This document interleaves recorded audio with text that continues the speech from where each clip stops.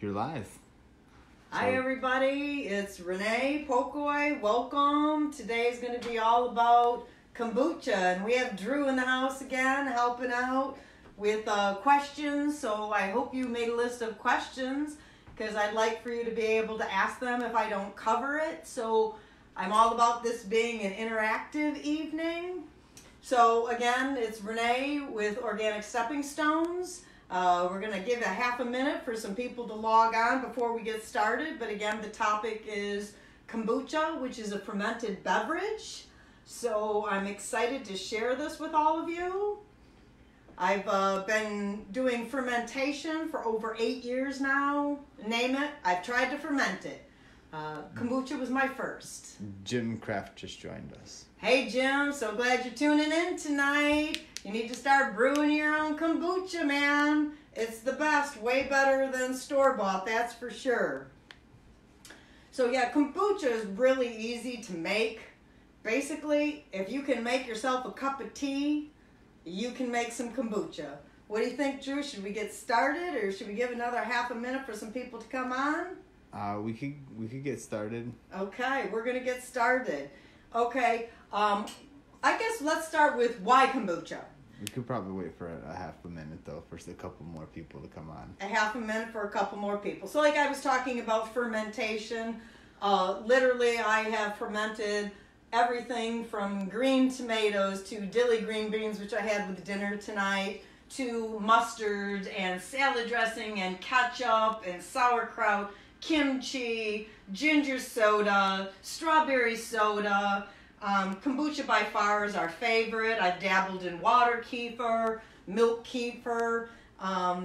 For me, our beverage of choice is kombucha. We really don't have soda in the house. You will find here kombucha, plenty of it. We have water, raw milk, and yep, that's about it. So those are your beverages.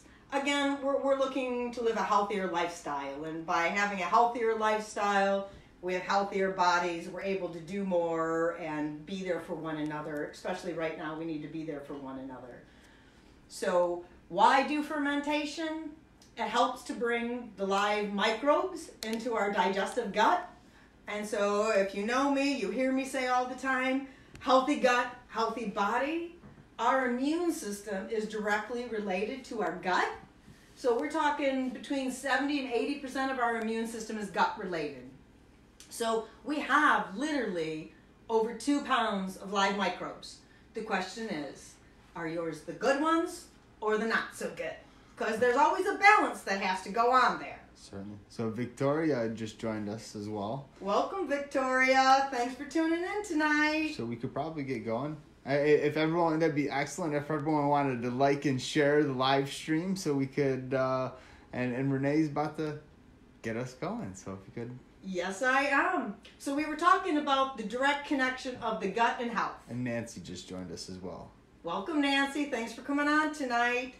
And there's also a direct connection from the brain to the gut, the vagus nerve. So again, healthy gut, you're thinking clear, you are more focused. So a really easy way to get started in fermentation is kombucha. And like I mentioned earlier, if you can make a cup of hot tea, you can make kombucha. So we'll start off with what are those ingredients. Super simple. We're going to use a cup of organic sugar. And I don't know if you can quite tell. This is kind of like off color, like yellow. And that's because it is organic and it hasn't been bleached. I like to purchase it from Costco because I can get a large bag of the organic sugar at a very reasonable price. That's basically what I use sugar for, is for kombucha. And a lot of times people will say, but Renee, I don't want sugar. I'm trying to stay away from that. And I agree completely. But the sugar is not for you. The sugar is for your SCOBY. And what is a SCOBY? See these little things at the bad boy in my jar? This is called a SCOBY.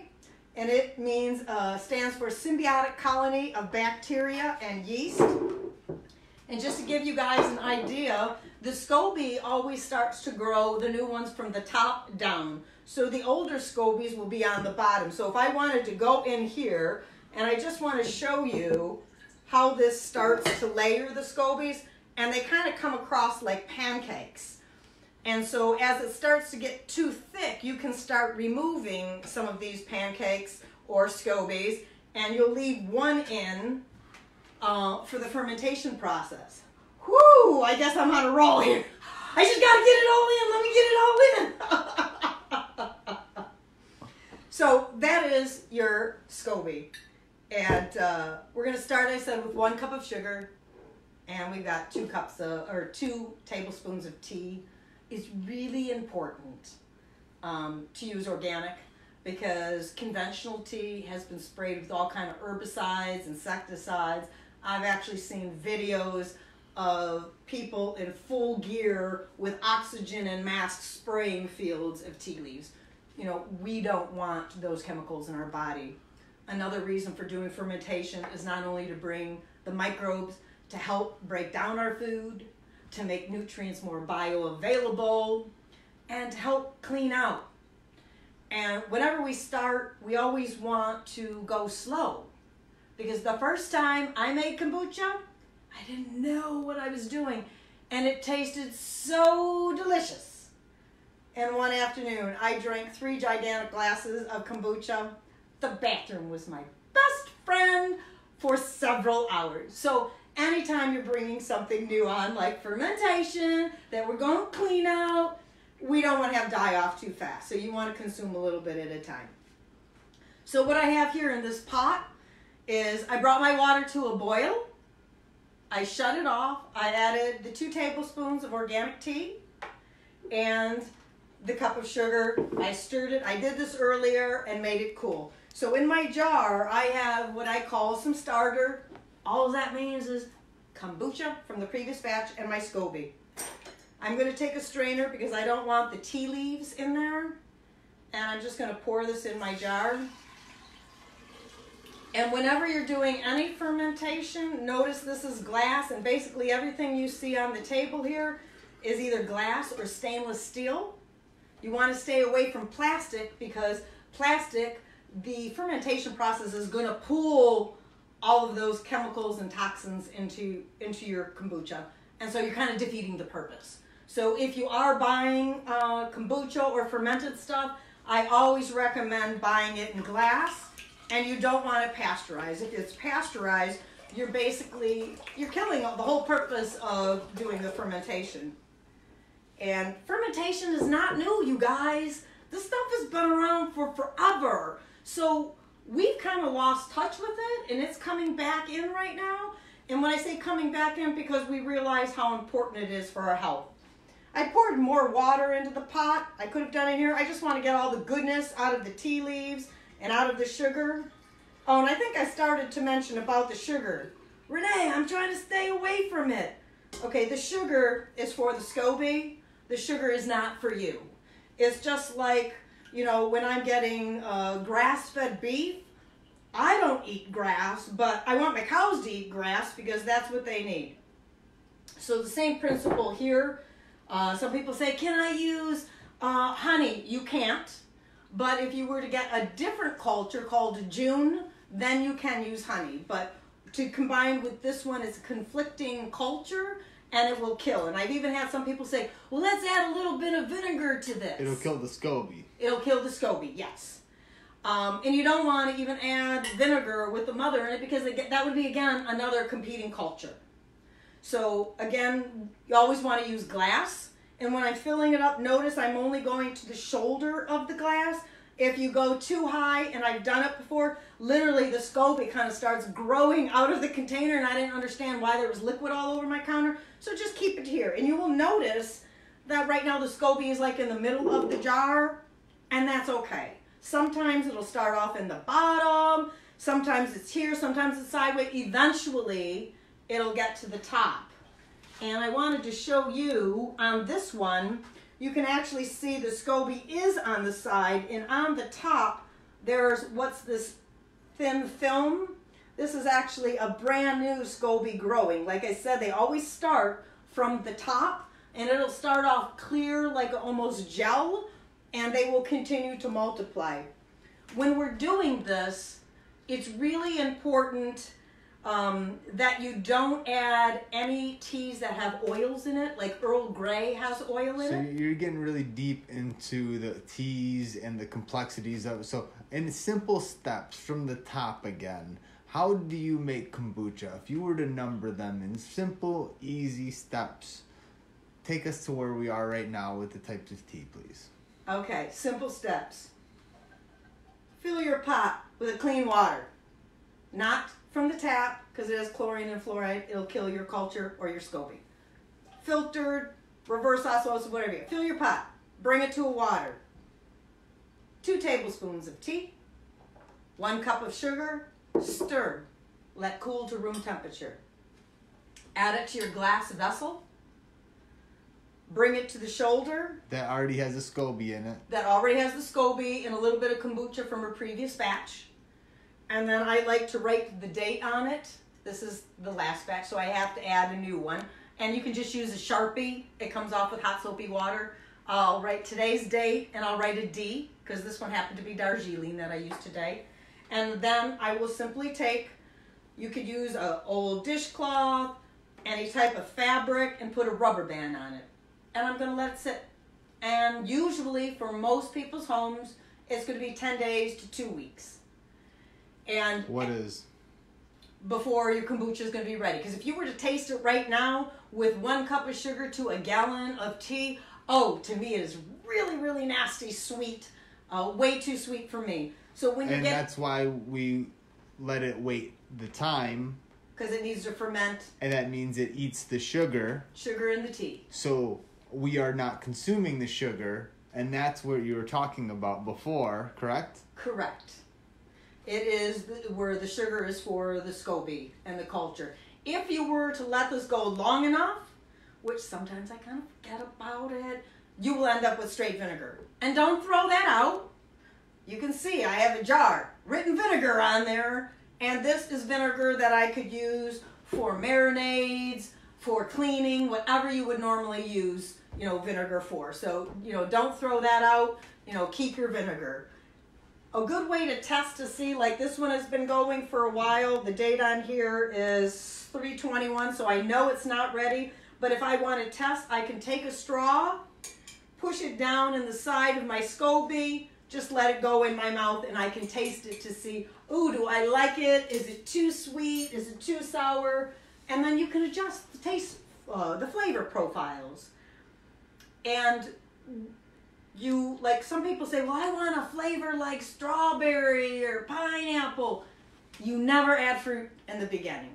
That's when we get into what's called, because again, it's going to kill your SCOBY. You will end up with mold and other issues. So never any fruit and never any oils in the initial brewing process. How do you get it to taste like strawberry then, or fruit? Okay, that would be when we would have our second ferment. So when my batch is ready... What does that mean, second ferment? I thought you said I couldn't put it in there. You can't. So when it's ready and you taste it and you're like, okay, this tastes like kombucha and it doesn't taste like really sweet tea water anymore, you can then pour it into different kind of vessels. If I'm doing a second ferment, I like to use something with a wide mouth. So I will pour my kombucha in here. And this one actually happens to have a cinnamon stick. Does second ferment mean you poured it out and then you poured it back in with a different SCOBY? No. You never add fruit with a SCOBY. When it's done, I've just poured the liquid. Like this is just clear liquid. This is just kombucha. The SCOBY is all done. Because I don't want to kill my SCOBY. Oh, it means that you just added fruit. Fruit juice. Yes, you can add a variety of different things. Thank you. After the initial brew process. So like this one, and I've already drank some, and it kind of tastes like apple pie. I just added slices of apples and a cinnamon stick, and then I'm going to let this sit on my counter for 2 days. And from there, you could strain it off, or you could just put it in the refrigerator, and then you could go ahead and drink that. If you're doing it in the flip-top bottles like this... Michelle asked, what's a SCOBY? The SCOBY is the culture you're using, and it stands for symbiotic colony of bacteria and yeast. So that is how you're doing the fermentation, is with the SCOBY. So you're actually feeding the SCOBY and it transforms it. So if you were to literally taste, and normally when I do in-person classes, I have several varieties of kombucha for people to taste. Where are your classes normally at? So when they do get started up, people can check them out. You will find listing for classes on Organic Stepping Stones Facebook page, on the website, but usually I'm at the Harrison Township Library. I'm also at the Oak Park Community Center. I have been down at the Eastern Market, Berkeley, Ferndale Library, so a lot of different locations. They could probably ask you where your next classes are in the comments if they wanted to know, but Victoria asks, is that something you buy or make? I'm assuming she's referring to the SCOBY. The SCOBY, you can try making a SCOBY, and some people have even been successful even with store-bought kombucha, and it will create a SCOBY in there, or you can get one from a friend, or I even have kombucha kits that I have made available that is everything that you need to make 3 gallons of kombucha. And the reason why I did that was because I constantly had people, Renee, where do I get the SCOBY? Where do I get the gallon glass jar? Where are the instructions? So literally everything in there is available if you were interested in purchasing that. Or like I said, if you have a friend that has a SCOBY, I showed you how much they multiply, and it's very easy to get a SCOBY that way also. And Sue and Barb did join us. Barb a little bit earlier. Sue just joined. Hi Sue, hi Barb. We're talking kombucha tonight, and we're brewing and how easy that it is. So when I was talking about the second ferment, so the first one is black tea is normally what we want to use. She said that's what I was going to ask next. Yeah, black tea should be your kind of go-to tea. And that could be, like I have Darjeeling, I have Assam, English breakfast. There are a few other ones in there. Ceylon kind of makes it taste like an apple cider. A lot of thumbs up on that one. Oh, Ceylon's a good one. All right. And then I will also do a green tea sometimes, either jasmine or gunpowder. Jenny just joined us as well. Hi, Jenny. Glad you're on tonight with kombucha. What will not support your SCOBY is white tea, because my sister tried it and her SCOBYs were dying. And you cannot do an herbal tea. Now what you can do is, like you can see how this one has a really pretty red color to it. On the initial brew, I did the 2 tablespoons of the black tea, and I added a teaspoon of dry hibiscus flowers. So I'm pulling those medicinal properties from the hibiscus, again, but it's not a fruit. So I could do that in the initial brew, and that's what turned this into this beautiful pink color, which is kind of our family favorite. And I know Dawn, she says, that's the only thing the kids want is the salmon and hibiscus. So I could even do others. Like if you're dealing with a health issue, you could look up what herbs medicinally will help with that. And you could add some of that into your first brew. And literally just by changing the tea, it gives it a completely different taste. Like for my family, I'll get crazy and I'll do this one like apple pie. And they're like, yeah, it's okay, Mom. But we really just like the plain. And I'm like, yes, less work on my part. I don't have to go through that second ferment. What I also want to mention on the second ferment, if you're doing the flip top bottles, pressure will begin to building these. And you can actually get carbon, like soda going on in there. And so that's why I always say I don't really like to go more than 2 days, because you never know how much pressure is going to be there, particularly if you do something like crushed strawberries. Okay, that just on the fermentation, and you can get a lot of pressure going on that. So you want to be careful with pressure. Originally, I started with all mason type jars. I did not have the flip top bottles. Like this is an empty jar from apple cider vinegar, with a mother in it. So any kind of glass is fine. You don't have to go out and spend special money, when you're doing kombucha. Except for the kit. Well, except for the kit. Because you don't want to use plastic, and you want the right ingredients, yes, including sugar, tea, and you want the right SCOBY. And water. Water is really important. So here's a question. Well, you don't get the water in the kit, but when you do fill Right. it, you want to make sure to use the correct water. Right. You don't want water with chlorine and fluoride. That will kill your culture. So you had a couple. I'm sorry for cutting you off, but you had a couple questions earlier on the phone. You had some people talking to you regarding they used to make kombucha, but then they stopped because the tastes started changing over time. Can you expand on that a little bit? Why would that happen over time? How can they prevent things like that happening? Temperature is a huge factor. How in much is the fermentation. kit? Michelle wants to know. And Angela joined us. And Angela. Hi, Angela. Glad you came on. The kits are $75, and that includes the $15 to $20 for shipping that goes into that because of the weight of all of the glass and stuff. So I can get those shipped out in boxes. And how many gallons does the kit make? It makes 3. So you have 3 different type of teas in it. You have 3 cups of sugar, the SCOBY, the starter, strainer, the fabric cloth, rubber band, instructions, and my contact information because I don't ever want to leave anybody stranded like in the beginning. My family's like, do you know what you're doing? I'm like, yeah, I do. I was clueless. I didn't have a clue. But I did not tell the family. I held strong, and when it was my conviction, I knew exactly what I was doing, and I didn't. They can hear that now because it's been over 8 years, and it doesn't matter anymore. Because sometimes it's a need-to-know basis, and they don't always need to know, right? Well, anyways, we'll go on. Back to taste profiles. Again, I got Drew in the house helping me out here.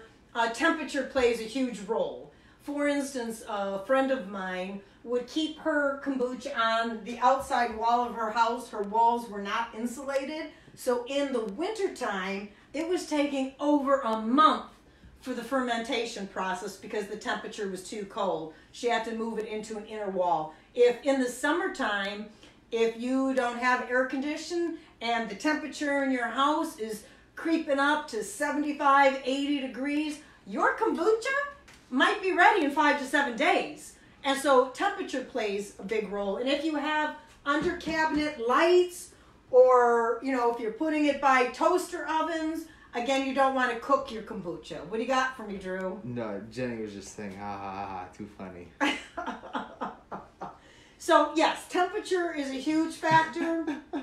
I have mine between the refrigerator and the stove, and I decreased. I used to have 7 gallons. I now have 5 gallons in rotation. So like I will have today's, I will write on here with the Sharpie what it is, and then I can check from dates because I always think I'm going to remember the date and the flavor of tea. Yeah, that's not happening come, 10 days to 2 weeks later.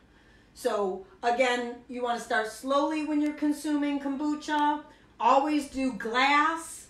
And hey, if you have more questions, come on. I'm used to a give and take, people. What do you got for me? So I think we have a bunch of new users from when we started. I'm sure there's a couple that have hung with us. But if you could go through the steps of making kombucha quickly again. Sure. So, and then if there's any questions that people have while she's blowing through the steps in a very quick format, please feel free to ask them in the comments. And Sally just joined us, so it would be perfect Hey, Sally. to go through Excellent. the steps. Before I go through that, I want to make one other comment. And, here's another jar. You're welcome, Sue. I got you. She's thanking me, not you, but you can continue. Perfect. No. That's why Drew's in the house, okay? And here's another one where you can see that I have the SCOBY and some of the fluid at the bottom. I am not going to dump this out and scrub this down. This is its own little ecosystem. So I don't want to have it repopulate its home every time. So I'm just going to leave this and just again continue to fill. So literally, I'm going to put water. So step 1. Step 1, get a pot. Step 2, fill it with clean water, filtered water, reverse osmosis, distilled spring, not tap water. Chlorine and fluoride are not good for your culture. That's your SCOBY. Right, the SCOBY. SCOBY stands for symbiotic colony of bacteria and yeast. So we'll call it a culture. Or a culture. Bring your water to a boil. Step I'm going to 3. shut it off. Step 3. I'm adding 2 tablespoons of organic tea. Not conventional. It really needs to be organic. 1 cup of organic sugar. Stir it. Let it come to room temperature. Don't know what number I'm on. I'm going to have my jar from a previous batch that has the SCOBY and the starter in it. I'm going to put my strainer on the top to catch the tea leaves. And since I already poured it, I'm going to pour the cooled water, because if it's hot, again, I'm going to kill my culture. And I'm going to fill it. So that's important to know. After you boil it, you have to let it cool. Cool to room Otherwise, you temperature. kill it, just like if you had tap water. Yes. And then I'm going to fill to the shoulder of the jar. I'm going to label it with my Sharpie, the date and the letter of the type of tea. I'm going to cover it. And I'm going to let it sit for 10 days to 2 weeks. And voila, that's it. Okay, people, anybody can make kombucha. What if you don't have a previous and you're making for the very first time? Victoria asked. I'm assuming she's asking about the SCOBY. So. Well, usually if somebody's giving you a SCOBY, you would ask them for some kombucha from that batch. So that's all that is the starter is just some kombucha from the previous batch. And it comes, if you show them with the SCOBY, and you shake it a little bit, there is kombucha in there enough to use as a starter. Yes, absolutely.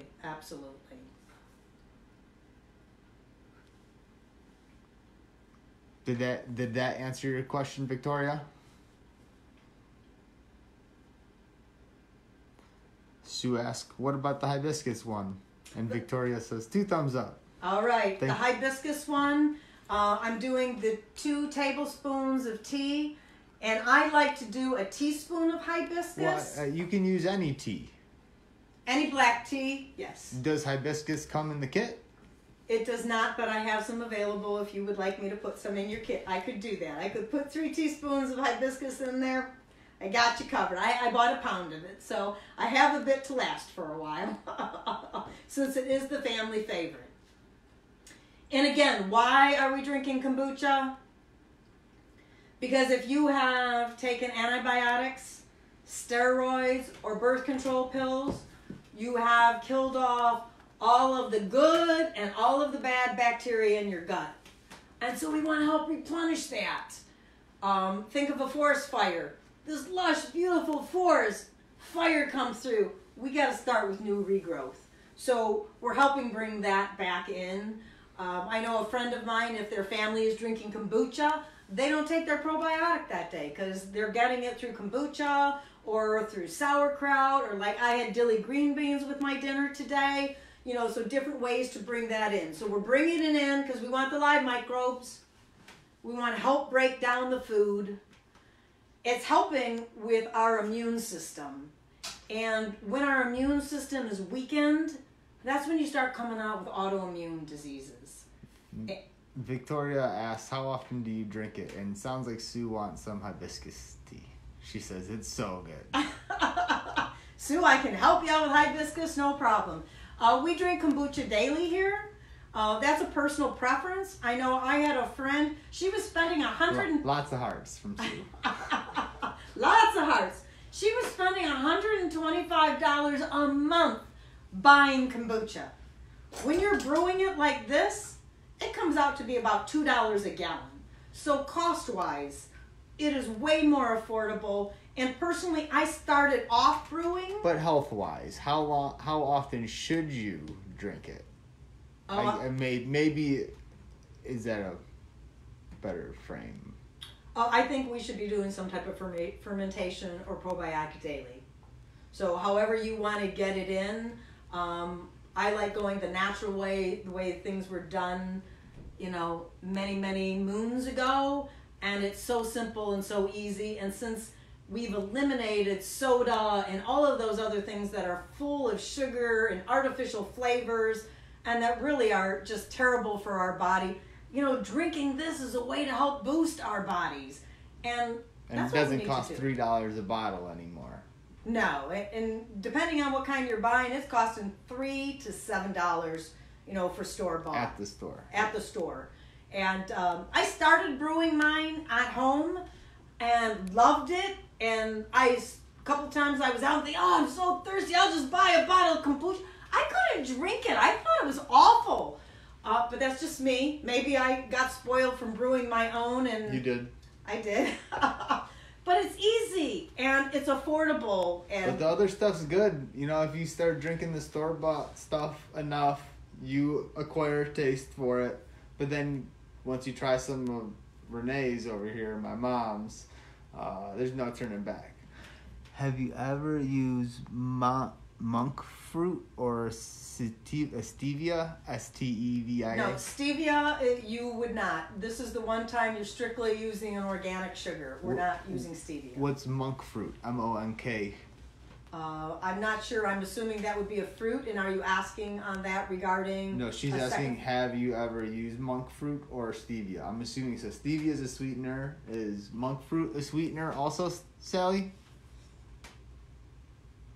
I have done second ferments at the end in, let's say I bottled it and I want a quick change to something. If I have some organic grape juice, I can be done right there, and that's a good flavor. When I've done a pineapple and I cut out the core and the hard part, I love to put that in and get a pineapple flavor. That's a sugar replacement. A sugar replacement. No, this is the one time you definitely want to just use the organic sugar.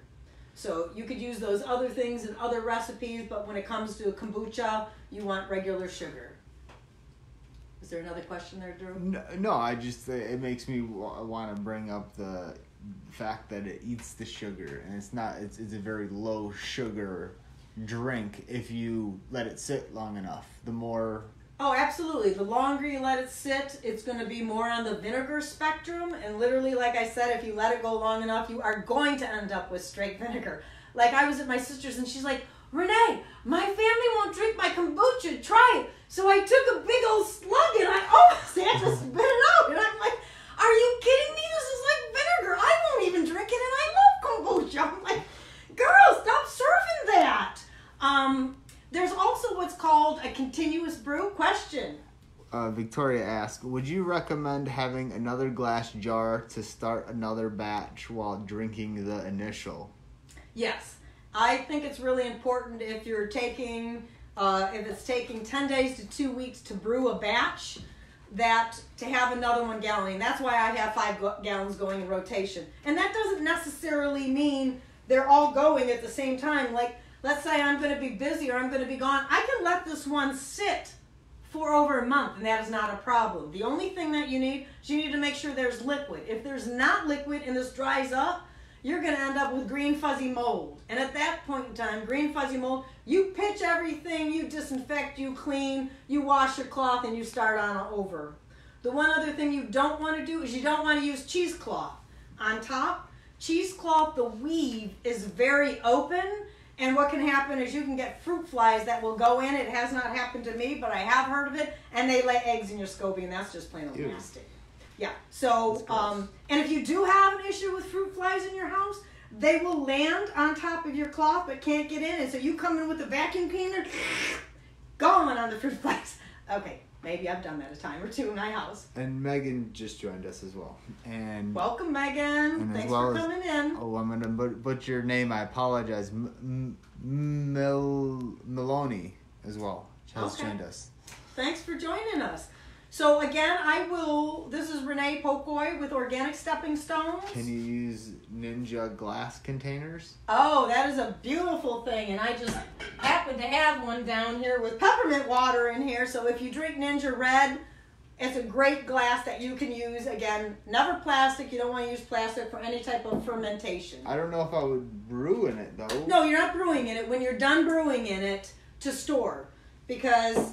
yeah, so after you've brewed it, you're putting it into mason jars, you're putting it into flip-top bottles, half-gallon jugs, empty Ninja Red. Any type of glass is a good way to go.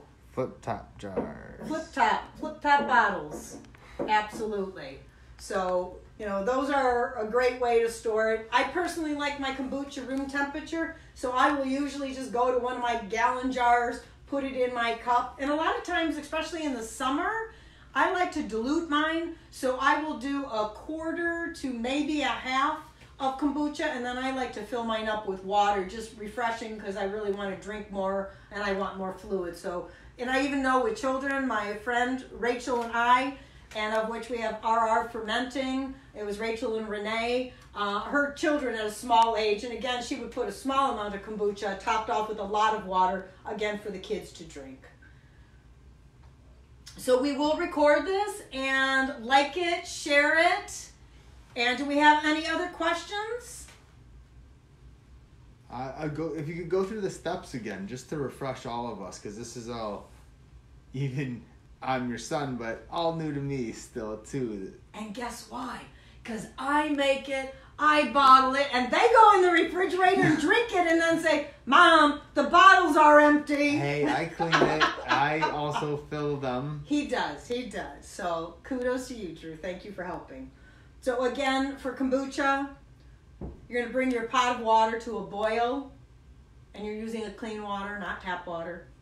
2 tablespoons of an organic tea, preferably black and occasionally green. 1 cup of organic sugar. Bring the water to a boil. Add these, stir it, cool it to room temperature. Take your cover off, strain so your tea leaves don't go in there. Fill it to the shoulder of your glass container, mark it with a Sharpie, and then in 10 days to 2 weeks, try it out. You'll cover it with your cloth and cover it with a rubber band. That's it, folks. You can do this. And Victoria asked, how do you order the kit? At your website, question mark? On the website, absolutely, or you can contact me directly and we can make arrangements and I can get it shipped out, absolutely. And if I'm going to be driving by your area for any reason, I could do a porch drop. I don't go in these days, but I do porch drops. I've done that a few times in the last few days on some other items, so I could do that also. Megan asked, if you have never drank it before, should you ease into drinking it? Yes, you definitely want to ease into drinking it because you're pulling out all the gunk out of your body, and if you do it too fast, you're going to have die-off. Your stomach will not feel good, and the bathroom will be your best friend. So start off with 4 ounces, and listen, see how your body feels. And I think that's really important, not only today, but always. When you're consuming something, a little while later, how do you feel? Are you sluggish? Do you feel good? Do you feel off? Do you feel energized? Pay attention to that, people, and you will know the things that you should and should not be consuming, because your body's going to let us know, but sometimes we're in such a hurry, we don't pay attention to that. So start with 4 to 8 ounces, see how you feel, and you can increase from there. Right now, I have no problem drinking. I could drink a whole one of these. I could eat dilly green beans, sauerkraut, and all that, and I'm good to go. But I've been doing it for a long time. Oh, and Dawn has joined us, and thank you for answering Sue's question, Dawn. You bet. Thank you, everybody. So maybe talk about when your next class is, what it's going to be on. Yeah, I've been thinking about this, people, and this is 2 Friday nights in a row. Should we go for a 3rd night?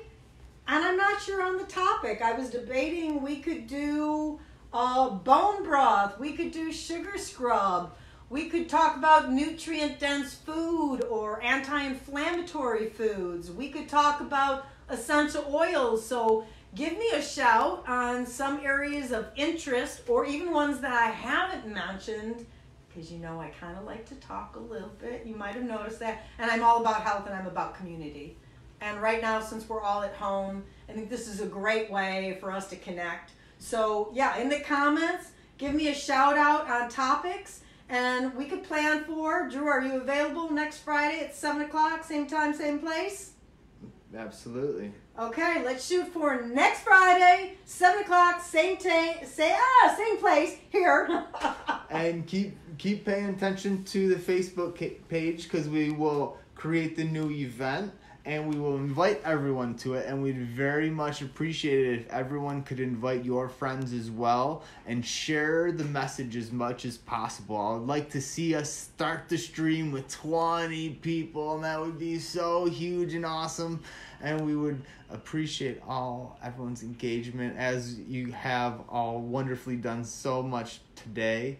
Looks like we're going to be looking into ginger beer as a suggestion from Megan, anti-inflammatory from Victoria, and a sugar scrub from Jenny. So we have some content to look into. All right.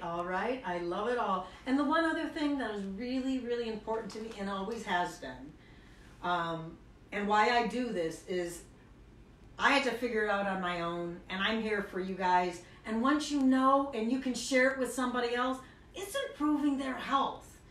And that's where the community piece comes in. So thank you, everybody.